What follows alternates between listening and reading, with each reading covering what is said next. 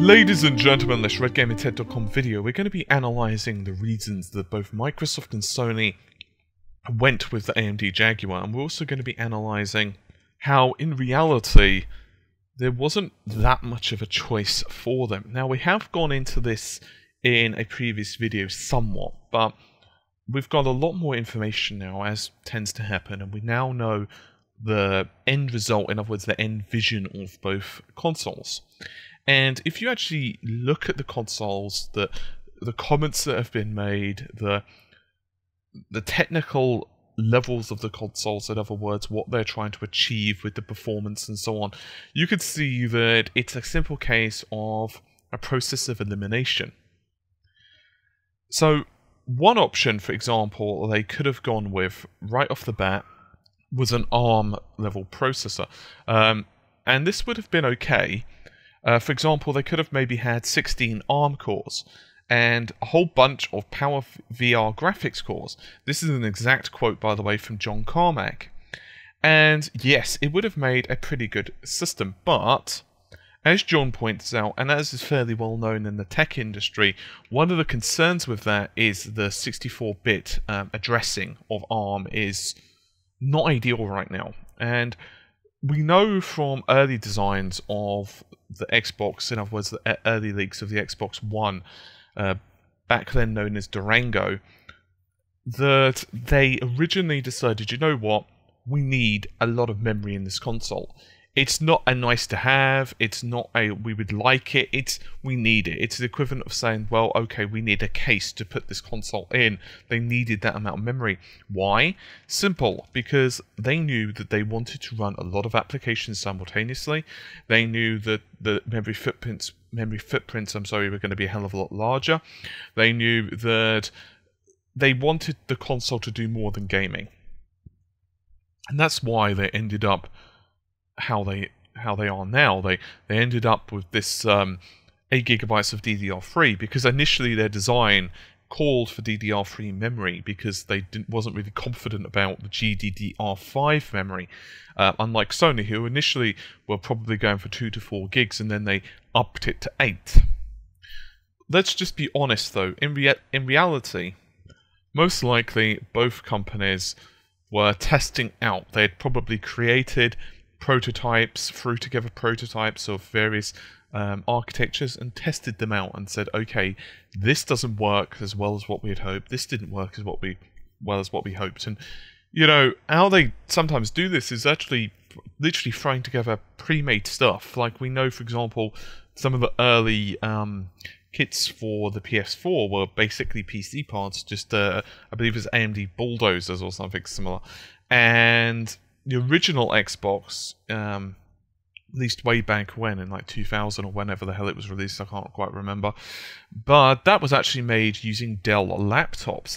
They initially created the initial design for the Xbox One. They took apart a whole bunch of Dell laptops. This is how the story goes anyway, and they used those as the basic parts to create this console, and then of course they evolved the hardware from there. So what they'd do is they'd get their Frankenstein monsters, and then they test them in various benchmarks. Not necessarily game benchmarks, so they possibly do have some of those as well, but synthetic benchmarks. And if any of you guys are familiar with something like 3D Mark or whatever on the PC, you'll be somewhat familiar with what this process is. Basically, you make the computer or the hardware run a series of tests, and then you basically categorize how fast it does those tests, and then you get an idea of what performs best for the tasks that you need it to. Now, there were several prerequisites from both console manufacturers. The other one, aside from, of course, the 64-bit extensions that we've spoken about, was a SoC, system on a chip. Now, the SoCs have tons of stuff on them. They have the CPU and the GPU, obviously, but they also have other stuff. They also have the audio on there a lot of the time. They'll have like memory controllers, input-output control, and various other bits, also known as I/O, by the way, for input-output. And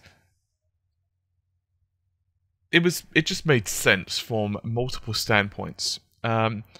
Now, Intel were in contention, no doubt, at one point, and they did have the financial clout to really buy a piece of the console pie, and many people were somewhat anticipating an Intel-dominated future. They were expecting, okay, well, Intel CPUs for the desktop, Intel CPUs for the consoles, but this didn't turn out to be true. Larrabee, Intel didn't really push through with it. Larrabee, of course, was their own SOC, sort of, and they didn't really push through with it. And so the SOC design was pretty important to them for multiple reasons. One of the reasons it was important for Microsoft and Sony was power and heat. We've spoken about that before. We've spoken about just how important it is to have a low power requirement device, but actually has lots of power, lots of performance power as well. It also, once you've got the manufacturing process refined, it also costs less. And that's a very important part as well. Reality of the matter is as well, they needed expertise, and that's a really important part of it.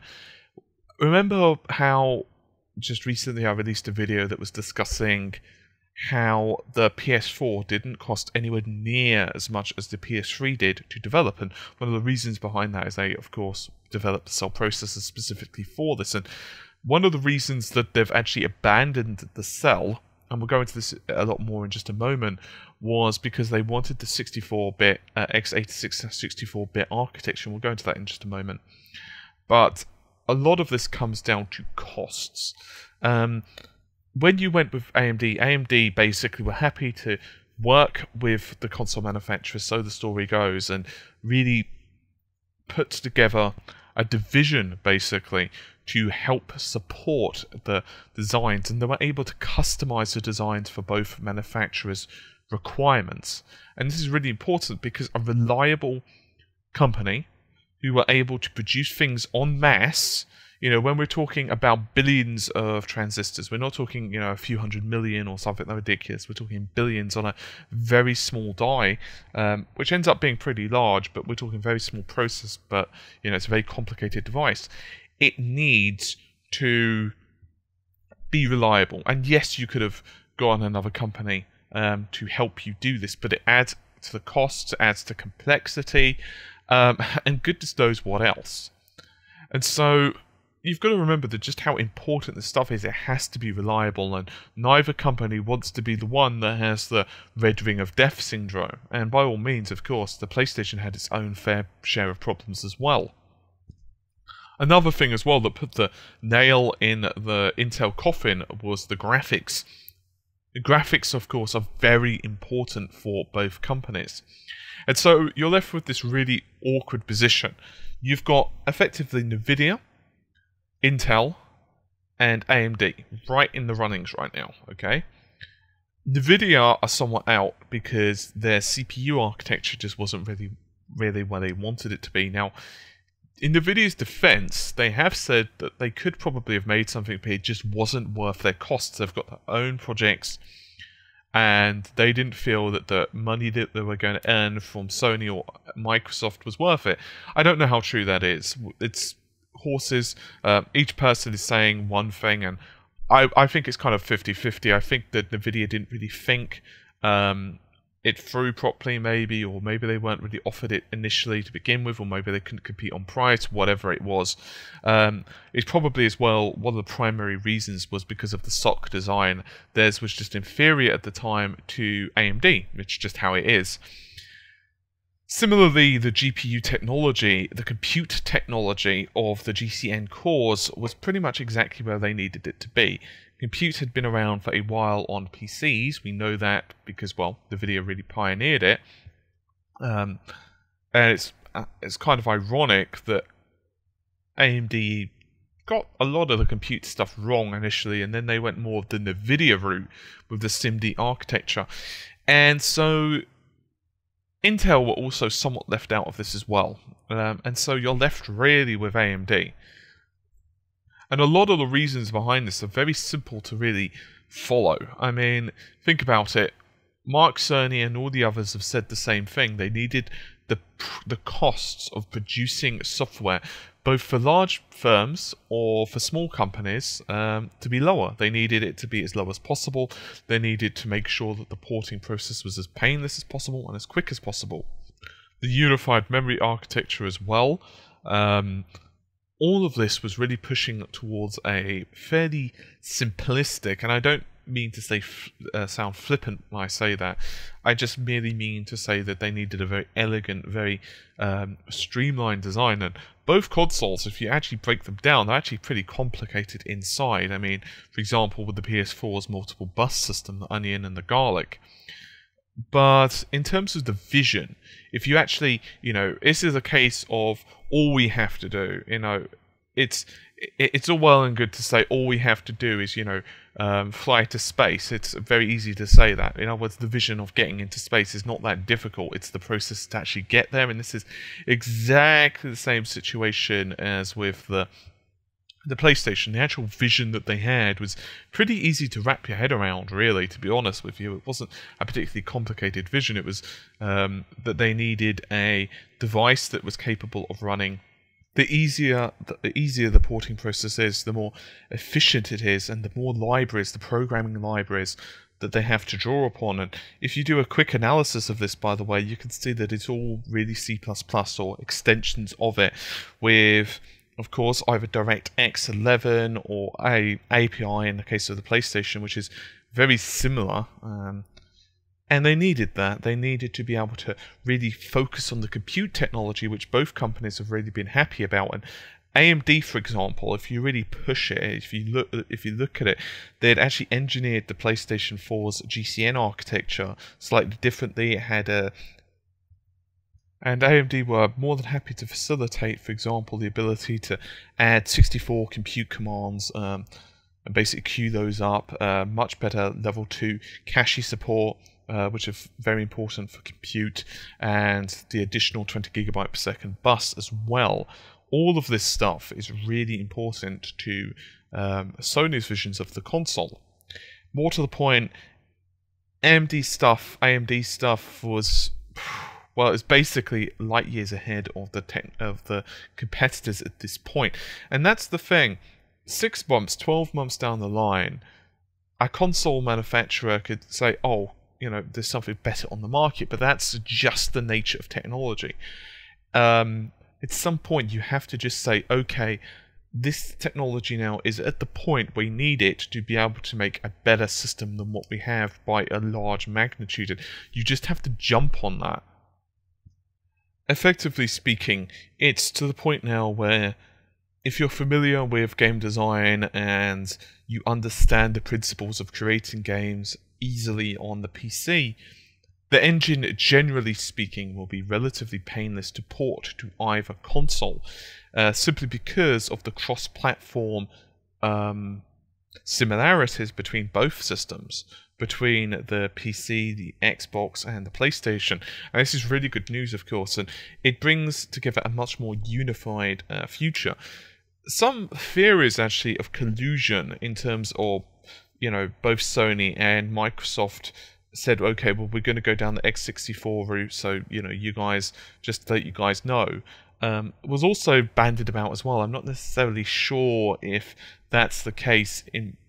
It could just simply be that, look, if I tell you to design, something that rolls, most likely you're going to design a wheel that's very similar to, Bob's idea of a wheel. In other words, sometimes if you're given a certain set task and you're given a certain budget, you're given a certain set of priorities, you're going to come up with very similar hardware. And of course, both systems do have some noticeable differences. It means that games designers can just use a predefined series of libraries if they want to, or they can write their own, and they're familiar with it, and that's very important. I'm actually quite happy how it ended up, and of course we do have some points of contention and argument banding around the internet right now, such as the amount of memory that's being allocated to both systems, or the amount of CPU cores that are being allocated towards, system resources and goodness knows what else. But I think overall we have the ability to create a very well, it already has been created by a very good gaming platform there, a very good gaming base, and I'm actually pretty happy with the specifications of both systems. Of course, you're going to get those who are, you know, comparing it to a high-end PC, which isn't really fair considering how much like the PlayStation 4 costs, and you've got to remember some facts. I mean, that's not the cost of the hardware, really. You've also got to take into account the development costs that Sony and Microsoft have eaten up and everything else. So, yeah, it's really a case of circumstances, and the other hardware just wasn't quite where they needed it to be. The cell processors, that's PowerPC, architecture just wasn't really the direction that either company wanted to go anymore. They realized that it's not really conducive to the direction of the development they needed. It's not really that great for multitasking in the same way that the x86-64 is in terms of all the applications they needed to write. They wanted multiple cores that were very cheap to produce and easy and accessible, as well as being able to easily pile on the compute functionality of the GCN or likewise architecture. And so all of this stuff just throws together and just, you know, kind of like circumstances. Anyway, it's been a bit of a thought exercise more than anything, so I'm hoping you guys have found it somewhat useful. I will hopefully see you soon. Take care. Bye for now.